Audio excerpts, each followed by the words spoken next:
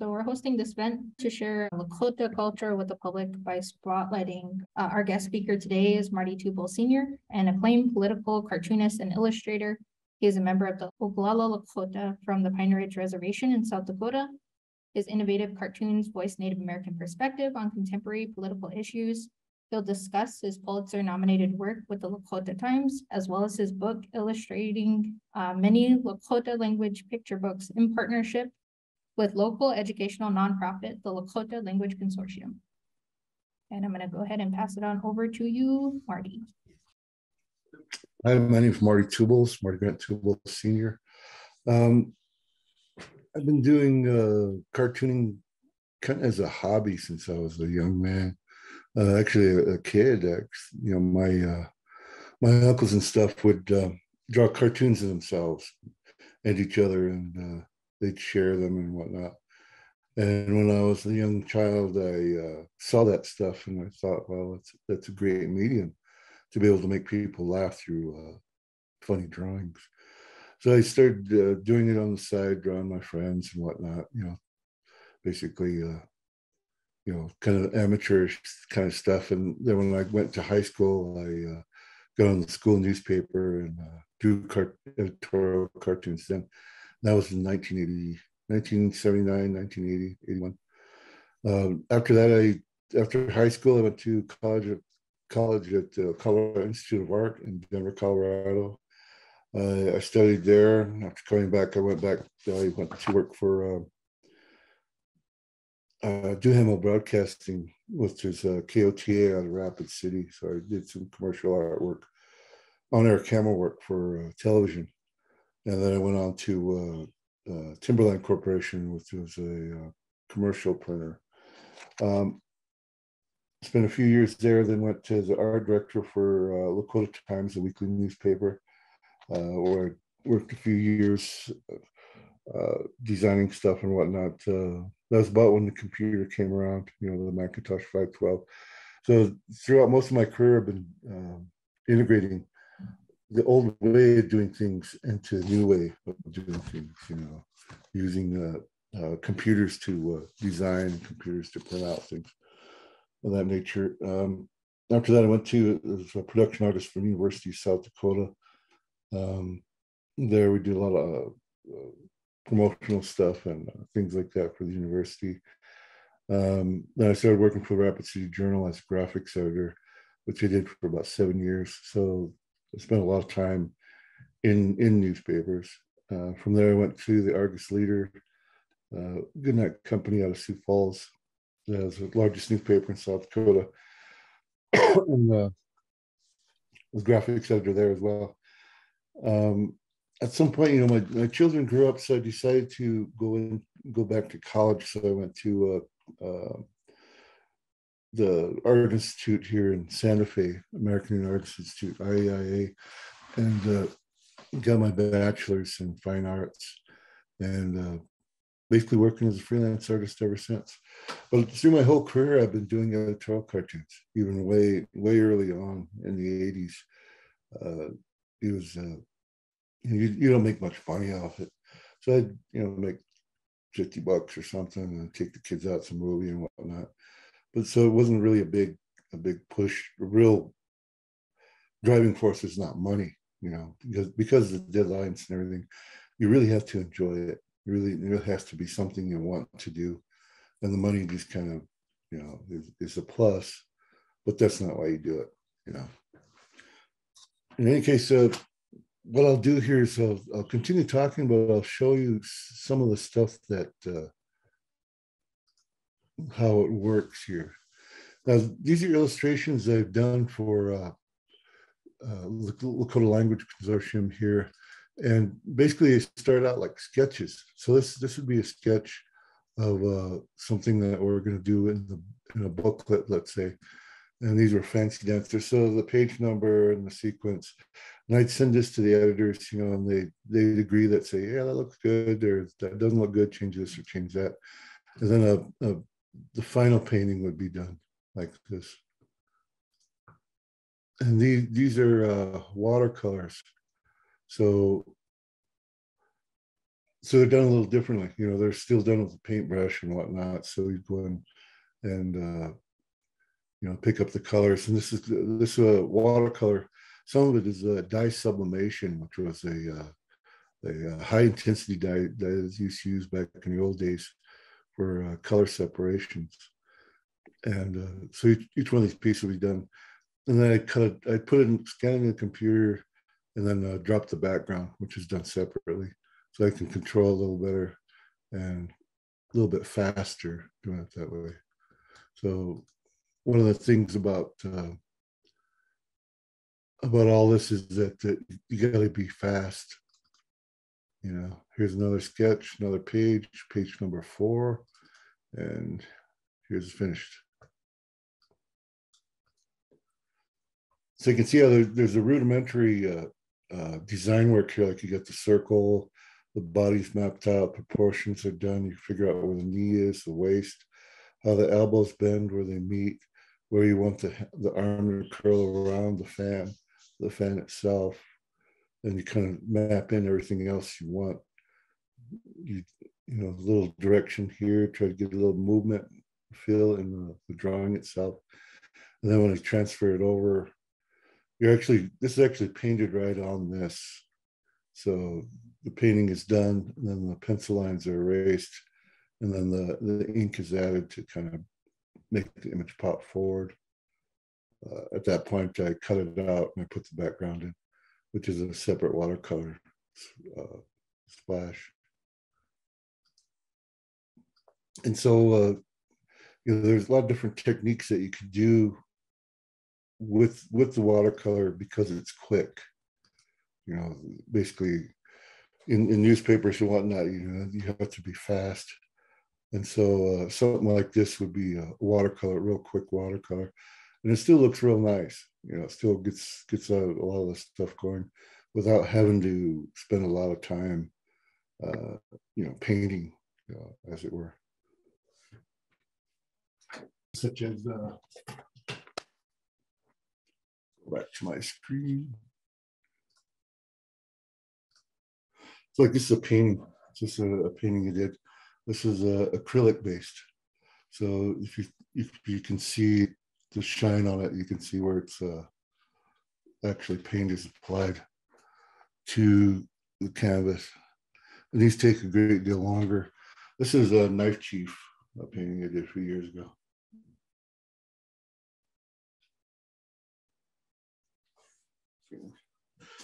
And so what I am is a multimedia artist, which means I do different disciplines as well. You know, so I would do sculptures like this. This is a bronze piece. So I cast the bronze from a lost wax process, which would, you know, I carved it out of wax. And then the top piece is hammered copper. So this started out as just a sheet of copper, then you form it into this cup, and then you solder it in, kind of chalice thing. So basically, what I try to do is work in all mediums, as many mediums as I can. Okay, let's go back to the screen.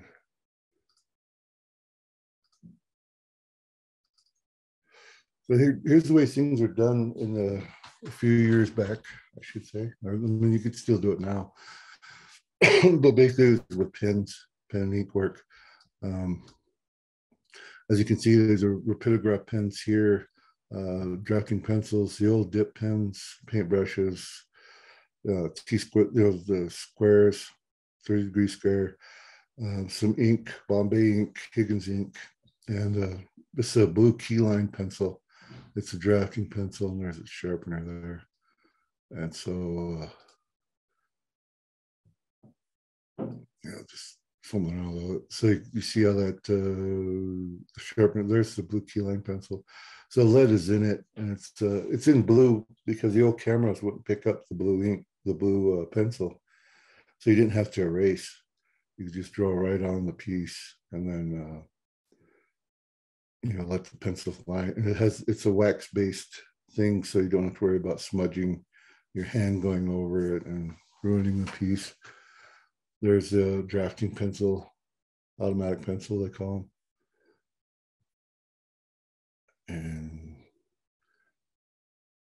And that saves a lot of time because you don't have to sharpen a lot of stuff, you know.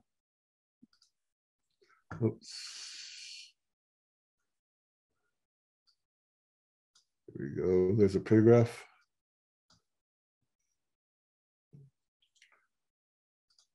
There we go.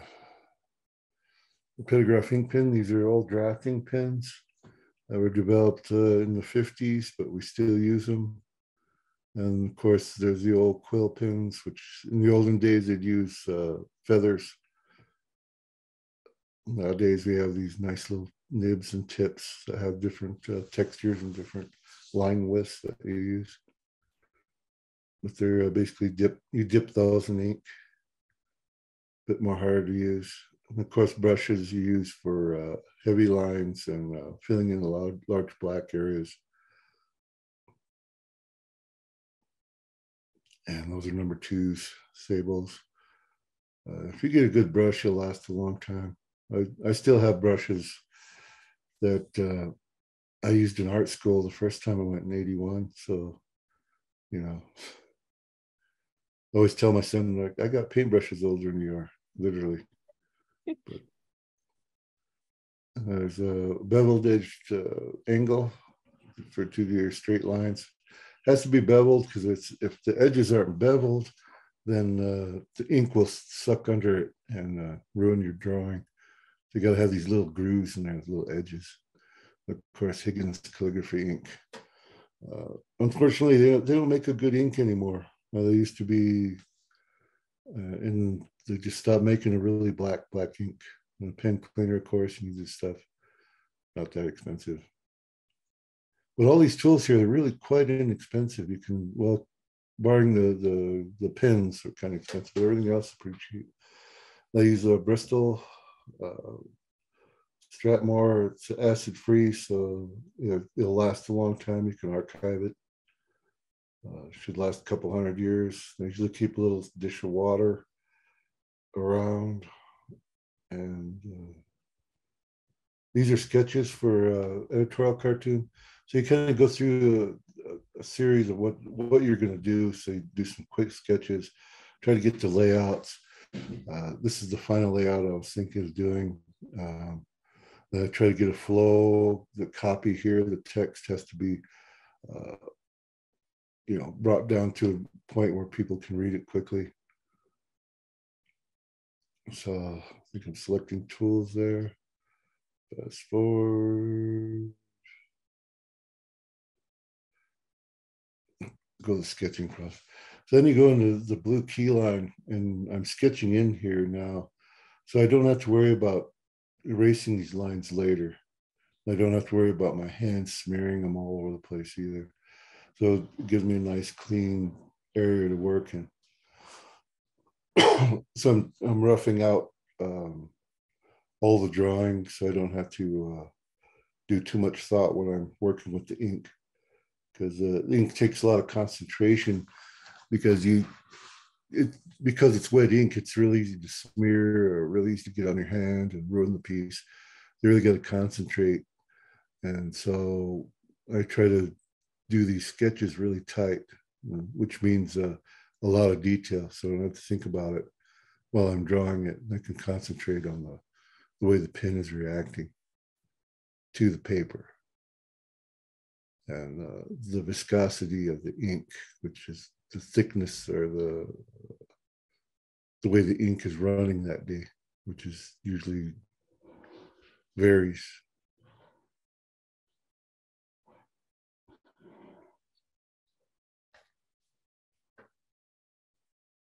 So these are a couple of New Agers. And Serpent Mound is a place that was made by ancient natives, and it was basically giant snakes and whatnot that were that you could only see from the air, and they're huge structures. Nobody knows why they were made. There's a lot of speculation, as like these two guys here are speculating. And unfortunately, what they're doing is having a lot of people that are ruining the site. They would bury things out there, and totems and whatnot, and it's still an archaeological site, so it's kind of ruining the area. So we're trying to keep people from going around there and whatnot. And that's what this cartoon is about, just kind of poking fun at the people that are going there burying these things.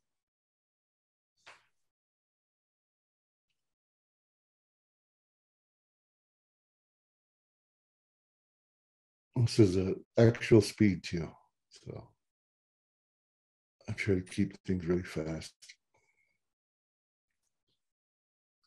I'll speed up a little bit. Okay, go to ink. Okay, now the preliminary sketch is done, so I can go on ink. So I do the rough outline. Then I go in with the pictograph. I use the quill, the brushes, as you can see, and I use the quill here for the contouring lines. Then I go in with these mechanical pencil, with a mechanical pin, because the pin gives you a specific line, whereas these go thin and thick depending on the pressure of the pen. So that gives you more depth when you're drawing.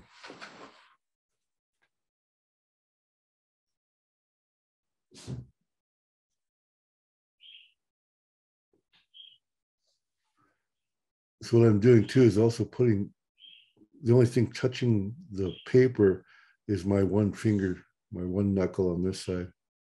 So I'm trying to keep that in the dry zones of the piece to keep from smearing the ink.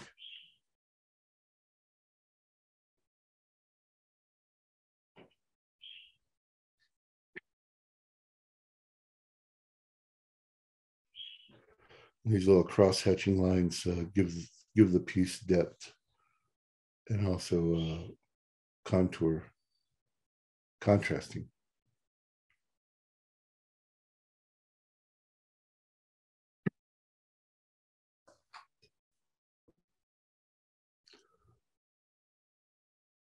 Read it up a little bit. You can see how the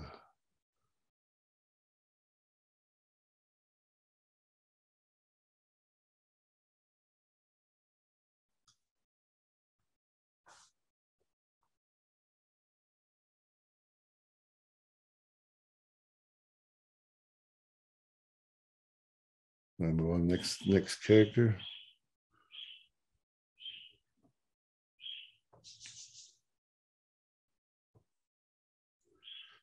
Speed it up a little bit.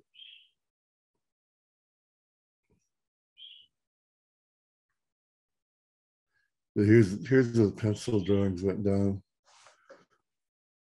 For some reason it jumped. And there's the ink.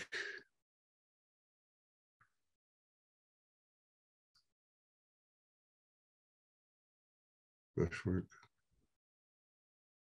That's final.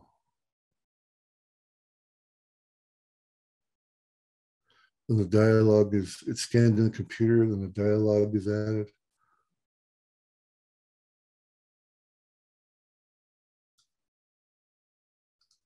And there's the finished piece. Separate Mound was built by an advanced alien race from another planet. But why did they leave it here? Is it a sign, a map, a secret message? Why, it could even be a giant spaceship made of dirt that we could fly to distant heavens. Yeah, there's no way, Indians could have piled up dirt. Basically, cartoon.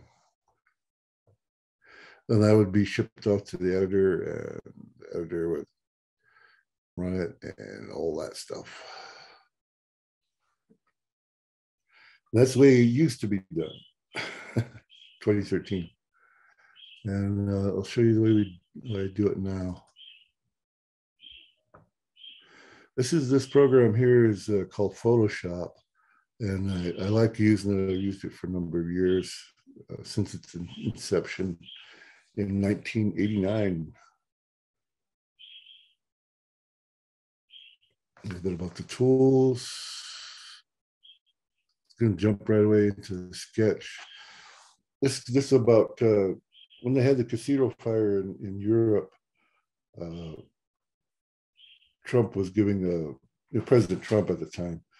He was giving advice to the French people on how to put out the fire.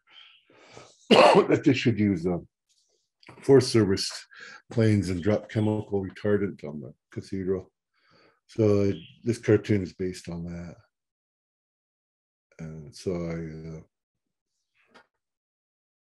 I still, this is on the computer, but I like the blue key line. I like drawing, like, I like the blueness, I think, even though I don't really need, it doesn't really need to be blue anymore. But, you know, if you use gray all the time in computers, it kind of gets lost with the black line when you start going and doing that. So I tend to still use the old style blue key line. So I'll basically mapped in the aircraft, which is kind of a cartoon version of a SPAD, World War I aircraft.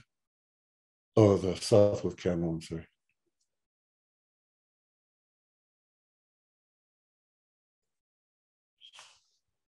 Since Trump's an old guy, he'd probably be driving something old. They'll speed up.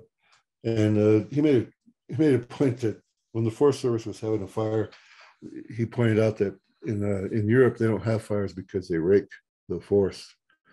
So he's suggesting they should rake the national forest. So in this, the joke on this is that he's dumping rakes on the fire in Europe.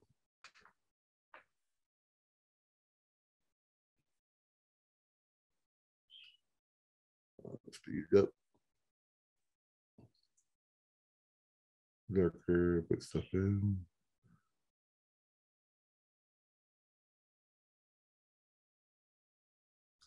I'll start drawing.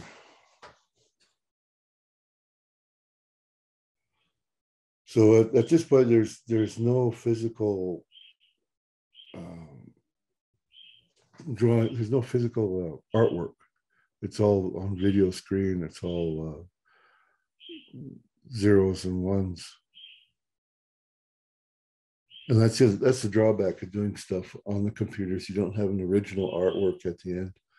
Whereas with the ink work, I still have all my original stuff.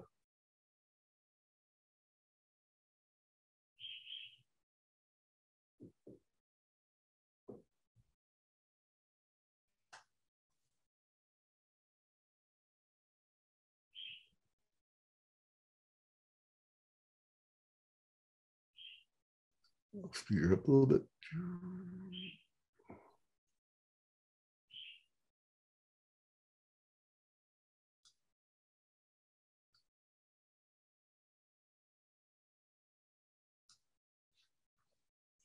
But another thing too is that the computer is not going to make you a better artist. It's not going to make you a better drawer. That's something you have to really work at.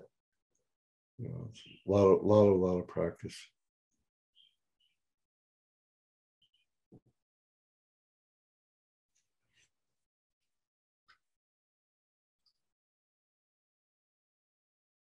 That's rakes.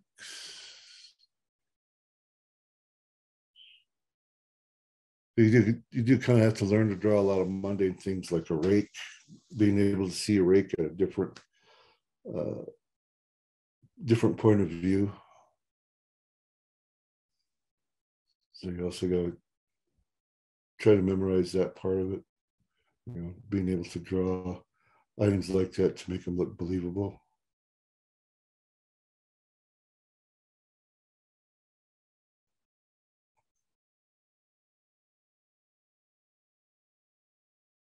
Cleaning up the letters.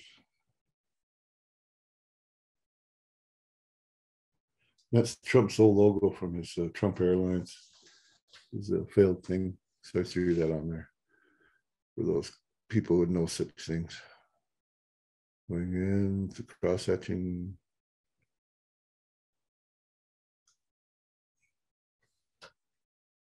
You can see where I dropped out most of the key line stuff. I left this line in to show where the shadow would hit on the wing. So when I go into cross hatching, I know where to stop.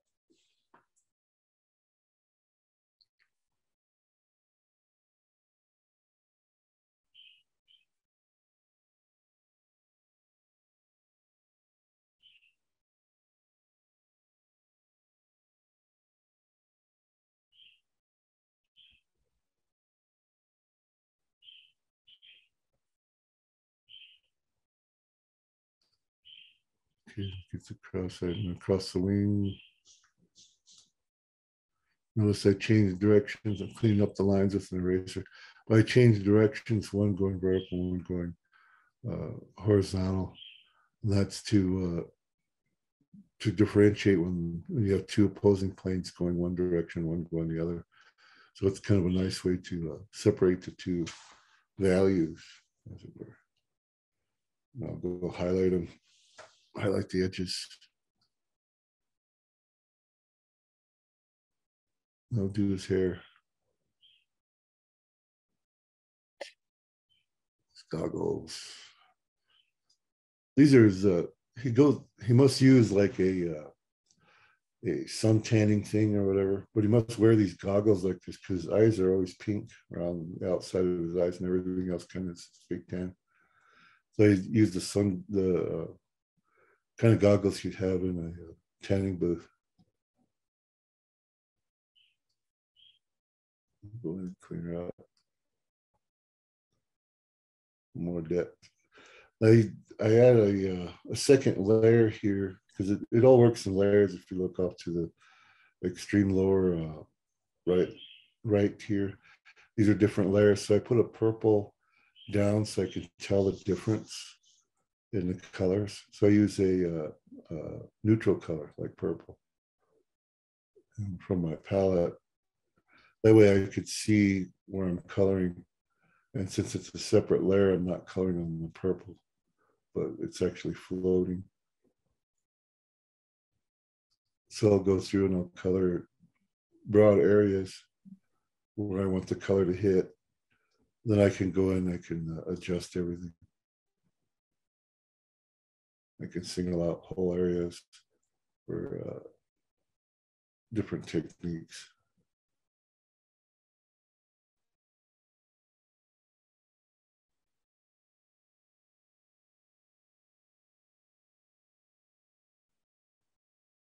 So the aircraft actually has its own color scheme, so I have to figure it out. And then I'll go through, clean up the edges, add the blue, Trump logo, get some nice shading in here.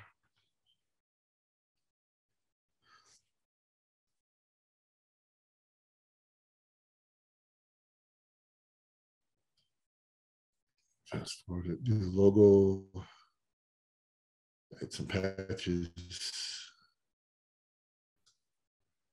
add a few lines here to show it's old.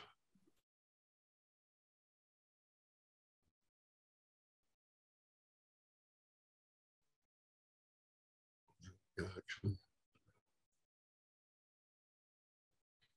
paint job done.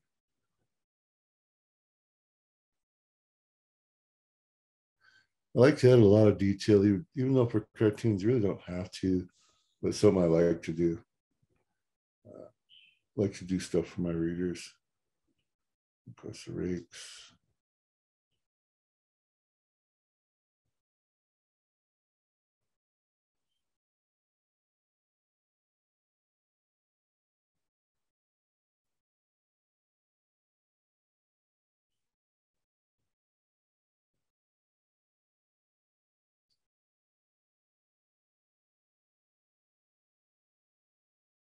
Add a background, some smoke, lighting over fire.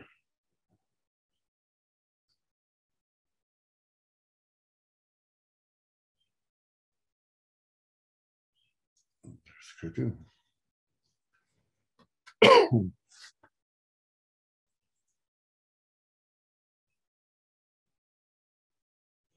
That's what they've done nowadays.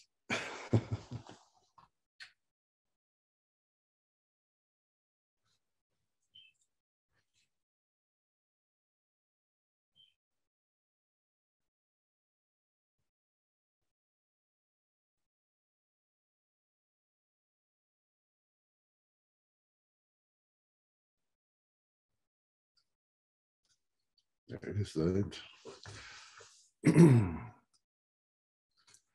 A lot of these trail cartoons are.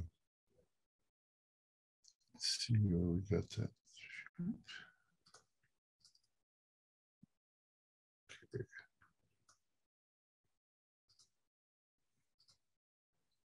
This is a portfolio of the type of work I do. Start at the beginning. So what this is to promote myself, I make a PDF that I can send to the potential client, and it has my information, and then my name, and then a little sample of my work. I can do hand lettering and stuff like that. So, and it's a logo, and just to show samples to potential client, they'll get this. And they could print it out as well on their end. This is a graphic I did when I was in newspapers about the Sundance and how the trees set up the alignments of the stars, Chinchasha and how it's smoked, what's in the pipe, the Nipi, which some people call sweat lodge, how it's set up, piercing, Sundance grounds, and all this. And all this information was gleaned from spiritual people. And I actually went to some noted medicine men and got permission to do this before I actually did it. So I'd be able to have an accurate portrayal of what it is, and to share with readers without giving away too much sacred knowledge, but just enough to people will understand everything about it. Of course, it's a low res scan. Sorry about that. They can't really read it too well. And there's Black Hills and how the sun grants are situated. Ceremonial grounds. And this is another graphic I did for the Argus Leader. This was about the Leonard Peltier shootout in the 73, 74. And the types of weapons that were there versus the types the FBI guys had, how many shots were fired, the layout and where the shooting took place. A lot of research went into each one of these. So we had source material and things like that. So you really had to go in and figure out where the lay of the land and all that was, how far out they were shooting at them, a timeline on what happened.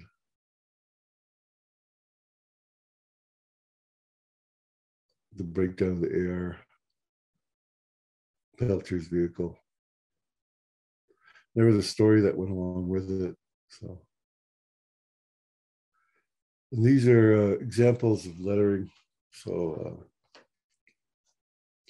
the thing about, rather than using typed letters that you could get in computer programs, that the different type fonts that you could buy, a lot of decorative ones. If you make a logo using those types, you can't copyright it. Whereas this one is copyrightable, so nobody can reproduce it in any form. The same thing with this, I could have used the Times bold, but instead I redesigned based on Times. So now this whole logo is copyrighted. So copyright protections. The same thing with Sun News. These are mastheads on newspapers.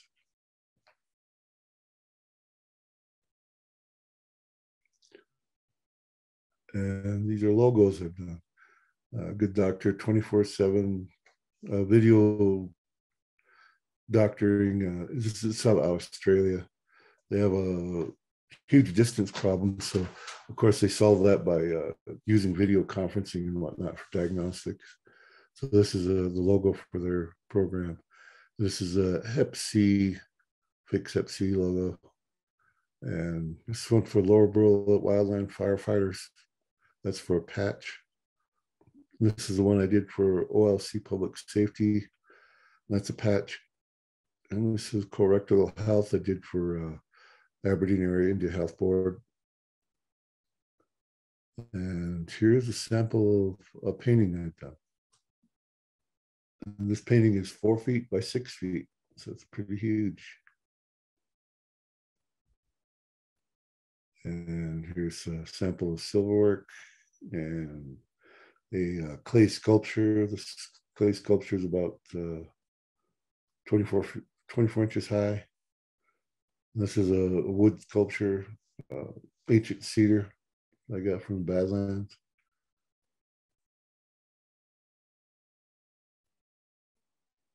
And here's some paintings. This is illustrative work. And this is a painting and vehicle wraps. So basically what I'm trying to do is show the client that I can do a variety of different things depending on their needs. There's a folder design. And here's a book jacket for LLC's children's book cover. This is a box design, so it was a puzzle. And the outer box for it, and the puzzle was the Powell puppies. That's a die cut to show that I could do technical stuff. And these artworks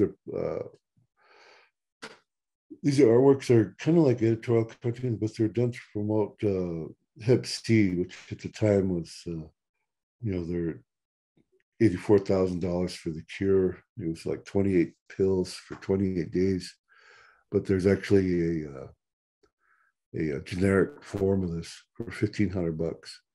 And so this kind of trying to highlight the difference between two. You can go to the pharmaceutical companies like here in the United States who has this patent, I charge this amount, or you can go to India and get it here. So basically trying to put the spotlight on that. These are cartoons that I do for the fun of it. Tabaloka is Lakota for bull, which is about what this is about, pretty much the subject matter. It says Tarnation, look out, boys. An Indian has a six shooter. Of course, it's shooting sixes. And this is a res dogs that I do. And it started out as a political strip, but now it's kind of a family one. So about the dogs and whatnot. Basically prairie dogs. And Spot here. It says, this is the actual line for the movie. It says, Nero, who has destroyed my home planet, and most of its 6 billion inhabitants. I estimate no more than 10,000 survived. While the essence of our culture has been saved in the elders who now reside upon the ship, I am now a member of endangered species. That's from the movie. So the Indian guy sitting in the audience saying, welcome to the club, Spot. These are editorial cartoons. This is done in ink. Also no dapple. And then of course, water is life. Make a stand. And thank you so much, Marty, for speaking with us today and sharing your artwork. And we're very, very, very appreciative of the work you do. Okay. Nice seeing you all. Take care.